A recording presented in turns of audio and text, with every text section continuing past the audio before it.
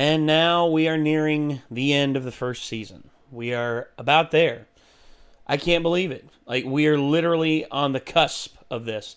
We have episodes 22, 23, and 24 to get to. We're going to start with 22, of course. And, yeah. It seems we're going spelunking.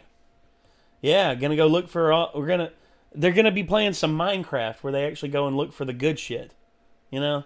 I wish that's actually... Hopefully it doesn't turn into The Descent and they find out that over all this time there have been humans who survived in the caves but turned into Morlocks. horrifying bat demon creatures. The friggin' Morlocks from friggin' the Time Machine. Yeah, or that. I thought you said Murlocs. I was going to say... That'd be scary, too. That'd be really scary. Oh, yeah. But yeah, maybe they will find that. I don't know. But they're going looking for tungsten, and, you know... I thought they found... Oh, yeah, they're going to find more tungsten. Yeah, they found a piece of it that Suika found, but now Chrome, Senku, and surprisingly, Big Boy Magma, you know, who tried to kill Gen and tried to take over the village and let Ruri die, is now coming with them. It's weird. It's weird. Yeah, Senku should never turn his back to that dude. Nope. He should always be behind that dude. Exactly. Be like, Magma, you're big and strong. You lead the way. What do you mean? It's like, I don't trust you. He could very easily just Fair enough. Push him off of a fucking drop in the cave and then come back out and be like, yeah. Yeah, he fell. A rock came down and crushed him. He's dead. Sorry. Yeah, that would suck. Mm-hmm. But, you know, that's one thing, you know, speaking of village chief now. Speaking of Minecraft earlier, we started our own Minecraft server, and I really wish in vanilla Minecraft they had other metals other than just basic iron. I know that there's mods out there that, you know, there's like copper, tin, and all these other things, and you got to combine them together to make the different types of metal and everything. But I wish that those were available in vanilla. I would replace like the redstone system with copper, like so you actually have like copper wires and stuff. I think that would fit better too, personally. But I guess it's just up to them to decide to do that. Also, in Galacticraft, you actually can do that, and you actually have to insulate the wire, the copper, in order to make wire. I'd make a throne in the game, make it out of copper, make an electric chair, but it wouldn't look like an electric chair. Yeah, just be like, congratulations, you win. Sit on it and then pull the switch, next thing that'd be epic. No doubt about it. It'd be funny if you could... Like, hey, look, a massive throne. Let's go sit on it. Exactly. It would be pretty funny if you could, like, electrify, like, any blocks of certain metals and stuff that conduct, you know? So. There is a mod in Minecraft called Wireworks where you can. It has to be... what's the word? Where electricity can pass through it. Conductive? Yes, it has to be conductive. Thank you. Yeah. It has to be conductive, and which most metals are, but you know, stuff like stone, dirt, stuff that you know you would normally run a ground wire to or something. Oh shit! Yeah. I have a voice. Let it be heard. Yes, you do have a voice. Well, anyway, enough of our ranting and raving about Minecraft. They probably just assumed you were sitting there silently the whole time where you have the mask on. Yeah. Yeah. The gimp cannot speak. Oh no. Yeah. They cut out my tongue. Yeah. The gimp is not allowed to speak unless spoken to. Hey gimp, sing us the blues. That's going to get us guideline strike, I hope. I hope not. Hope not. I hope not. Could. But What movie was Pulp Fiction. What was the movie where the guy Japanese guy he had his tongue cut out? Was that Ichi? Ichi the Killer? Maybe some movie. Or was it? Oh, he had like a katana. Was he being tortured like for most of the movie? Horror movie? Maybe I can't remember. Some movie. Yeah, his tongue was it cut Old out Boy? He talked too much. No, it wasn't Old Boy. I don't know. I want to say Audition, but I haven't actually seen it. So oh God, Audition! Sure. Oh, that crazy bitch. He was a character in like a really cool movie, and then it was like, oh yeah, he never talks because he talked too much, and they cut his tongue out.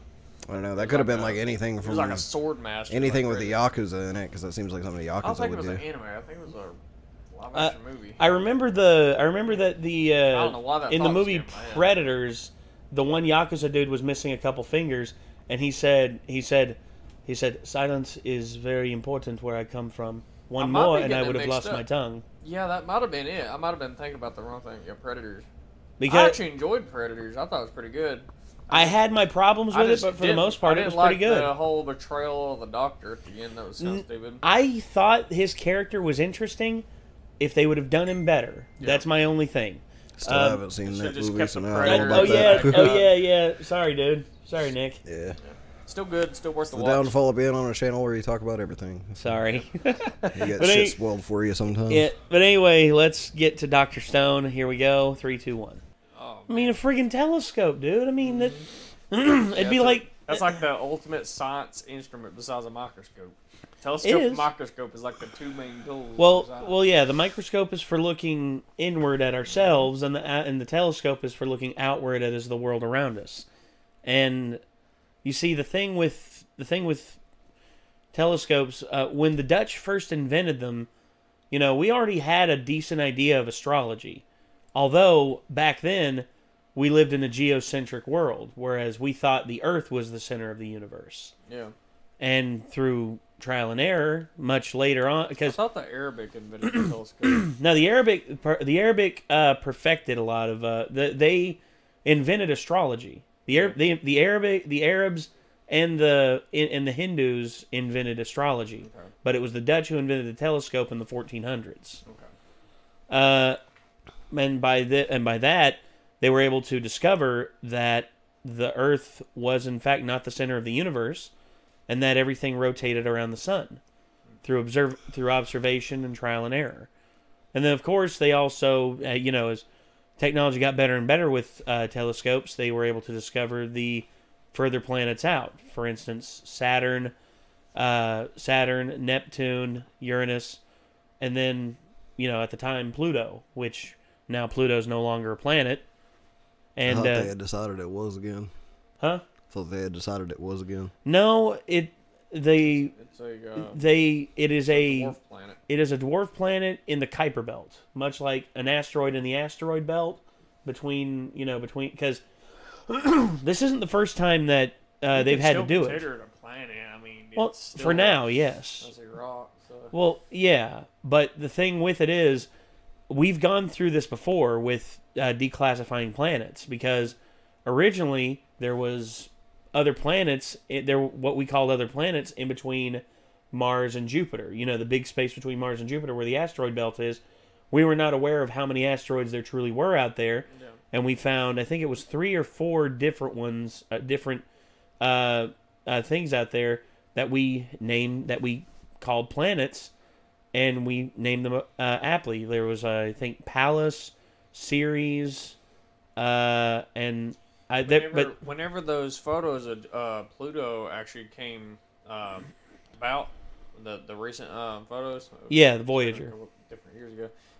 Bays Mountain Planetarium actually had a Pluto seminar thing, and got to go to the planetarium, and we got to learn all about the discovery and the basically the founding of Pluto. And also, not just that, but how they found any planets. Well, yeah. It's kind of cool because the stars come back in the same positions pretty much every night. But these ones wasn't in the same position. They were moving. Yeah. Basically, they just taking a picture of the exact thing every night. You can see, like, the direction the planet moving will move it back and forth as we go out through the year. But the planets were moving in a pretty much predictable cycle. Well, yeah. It's pretty cool. It's like, okay, these guys are rotating on the same form that we are. and there's an interesting thing. Just there's a lot of observation every damn night. It take months and years to discover that stuff, Well, yeah. So I think that's what kind of makes it cool. There's actually a very interesting video that CGP Grey did about the planets. Out of all the planets in our solar system, what planet is closest to Earth? Is it Venus? Is it Mars? Which one is it? I actually don't know. I'm pretty sure it's Mars. I don't know though. You'll be surprised to know that I think Venus is closer. You would actually be. I was actually surprised to learn this too, and so was CGP Grey. The closest planet to the Earth is actually Mercury. Mercury? You know why? Because whenever the planets are rotating around, they're going at different speeds at different intervals. Yeah. And Mercury, because of its very small orbit, is always within a certain vicinity of Earth, more so often than Venus. Exactly. Yeah. Than Venus and Mars. But technically, Venus's orbit is closer to Earth. No, Venus's orbit is closer, but overall, the planet that is closest to us year round is Mercury. That makes perfect sense. But the thing about Mercury, is? It is not only true for planet Earth, but Venus, Mars, Jupiter, Saturn, Neptune, and Uranus. Yeah. All of them. All the planets, because of how big their orbits are, Mercury is always within a select vicinity, whereas all these other planets Neptune is here, and then Uranus is here. They can be this far away from each other. Even when Mercury orbits on the other side of the sun, it's still closer to us than the other planet is. Exactly. And basic planetary physics like that astound me, because I would have never figured that. I'd have never known that. I'd have just said that's probably Venus or Mars. Yeah, and then all of a sudden, Gray does the math, and I'm just like, what? A lot of that has to do with the graph we saw in school as a kid. Yeah, because that's a misconception. Show the sun, Mercury, Venus, Earth. We always see them lined up. Yeah, they're not that never close. lined up. Yeah. They once in very rarely years would they ever line up. Very rarely are they lined up. Actually, I don't think it's millions of years. According to the stela that I was looking at in Sherlock Holmes the other day, that was showing the rotations around the sun. I mean, unless they just sped it up at a point to get them back to being aligned. It's not that many before they line back up, I don't think. But yeah, I don't know. How often do the planets line up? Here we are. How often do the planets align? Every 5,200 years. Okay, so not millions. Not millions, but thousands. Correct. Yeah. That's a weird number right there. Every 5,200 years. So that's the thing I'm wondering about. We're always talking about we want to go to Mars. We want to go to Mars, but the moon has been easy because it's always right next to us. Yes. Mars can actually be on the other fucking side of the sun from us at different times. Yes. What I wonder is how much of an interval gap is there between Mars being close enough for us to even think about traveling to? Okay. Well, I'll show you Gray's video, and he actually has an animation where he shows how far away and how close the planets can get to one another. I'll show you, when he talks about Earth and Mars. It's actually, let's see, planets. There we are. Which planet is the closest? My very easy method just speeds up naming planets. Every physics classroom has a solar system line like this, or like this. Sorry, Pluto. Looking at the line, which planet is closest to... Yeah, so he goes over this, and right here... This is the coziest Venus gets to Earth, but each of Earth's inner 3-planet friends are, at one time, the farthest and the closest. And Mercury, with his smallest orbit... Yeah, it takes a long time for Mars to be super close to us. Right there. Yep. Right there would be the integral time to launch to Mars. Now, I think they said 2033... I think so. Pretty sure. I think that's 2033, and it's how long are people going to be stuck there? That's when we're predicted to launch. Once they get there, yes. We're predicted, or they're trying to get the launch, and that's why Elon Musk is trying to advance things so quickly. The Mars race. That's why it's called a race, because we're not the fact that we're the only country and people trying to get to Mars, because there's no other really country trying to get to Mars. We're just trying to race to get the technology and get everything up before that. At least on a planetary scale. Because I always assumed it was a race against other countries and stuff. It's still 3 years or 5 years of travel to get there. Yeah, because even there, because there's a window of opportunity for us to go. For instance, let's do this here. Orbit makes him never that far. Right here would be a good interval because we are on a full approach with Mars. Yeah. And then right here is where we are at the crest, where Mars is straight across from us at the shortest interval. And then the exit strategy right about there as we are pulling away. Mm-hmm. Now, that's the one thing about Mars. Okay, so it's not as long as I thought it would be. Mars is actually closest to Earth about every 22 months. Okay, so every 22 months we can launch it Yeah, so That's not it's too bad. about every couple of years. Yeah. But damn, if they miss that So launch. basically, like, yeah, that too. It's like, what if? But that means you just got to wait about 2 years to come back into a good interval. I think that's the whole. I haven't watched it still with the Martian movie. That's an awesome Was movie. that like It the was deal with awesome. that? Is he got trapped there and had to wait there for Mars to come back close enough to Earth to leave? It was that, and plus the prep, because they had to advance their schedule, and the NASA rocketry lab had to pretty much come up with a new rocket to where they could launch quick enough, and also launch supplies so that he could resupply. Yeah. And So they're going to need to make a bunch of scientific guesses to make sure everything goes right to get people back, or they're going to end up stuck on Mars, and the Martian's going to be like a real thing. As of right now, everything is planned on a one-way trip. Right now. Oh, is it? yeah, as So of they're right wanting now, to colonize it when they go, basically. Yeah, pretty much. It's well, not a permanent one-way trip, but one-way trip, and then they're gonna have to lay down for like 5 years. well, it's a before they can it's come in. it's a traditional settlement plan. It's the same thing when the Europeans attempted to settle here in the United States, or here in the here in the New World rather, because Jamestown was Jamestown was the first one to truly be successful. It was the first one to truly be successful. Everyone talks about Plymouth Rock. What were the 3 ships that came over and landed at Plymouth Rock? I forget, but I'm not sure. But there were the ones that landed at Jamestown in 1607, and that was the first settlement that really stuck here in the United States. And then, of course, I can't count how many failed attempts that were launched by other countries. For instance, there was one that changed history forever. When the Scots tried to, when the Scottish tried to take land in Panama, and they pretty much got together all of the money that they could, which was about 1/6 of their total economy, and they sailed 5,000 Scots down to Panama, tried to trade with the locals, couldn't trade anything because everything they brought with them was useless, and I think it was about 3 years and about 4,000 dead Scottish people later, which was, the vast majority of the people they brought, they abandoned the project and went back home. And then, from Scotland's failure, England swooped in and financially saved the country and unified the island into Great Britain.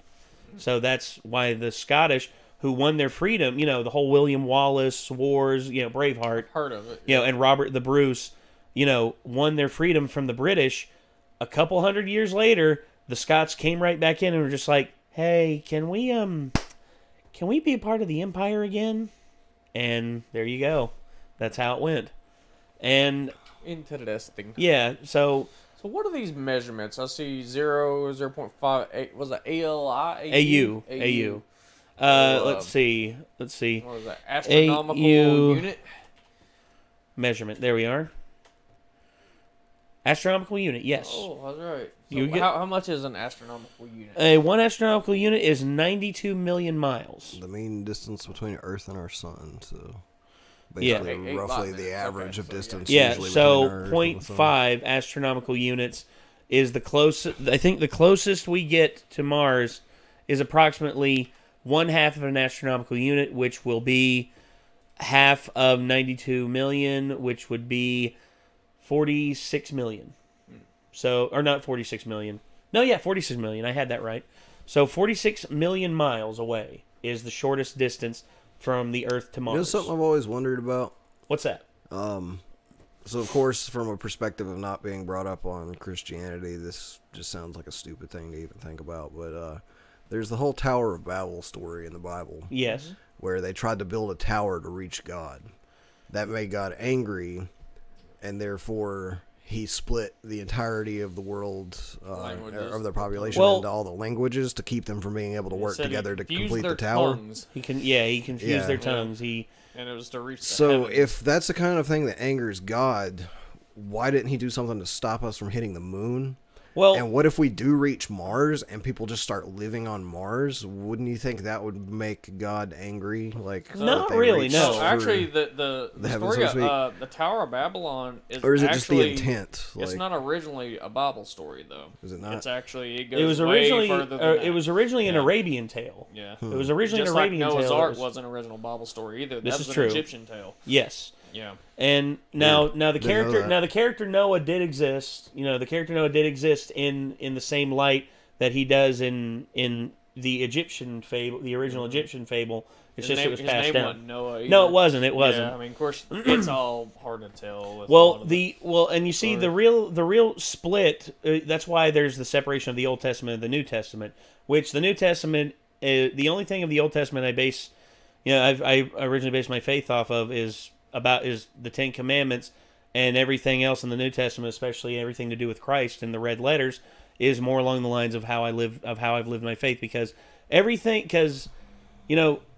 for a religion called Christianity, people don't really listen to what Christ spoke of that much, and that's what irritates me. And that's kind of it's literally in the name, Christianity. Exactly. And there's no one out there that actually follows what Christ taught. For instance, Christ never spoke out against homosexuality. Christ never spoke out against wearing clothing of two different fibers. Yeah, he never did that. Wouldn't phrase it like there's no one out there that follows it. No, I'm not saying that there's no one out there that follows it, but all of these, that's the whole thing with me. All these wannabe Bible thumpers who pretend like they know what's best for everyone else because it's what's in the good book. I'm like, which book, New Testament or Old? Because it's the Old Testament, I don't want to hear it.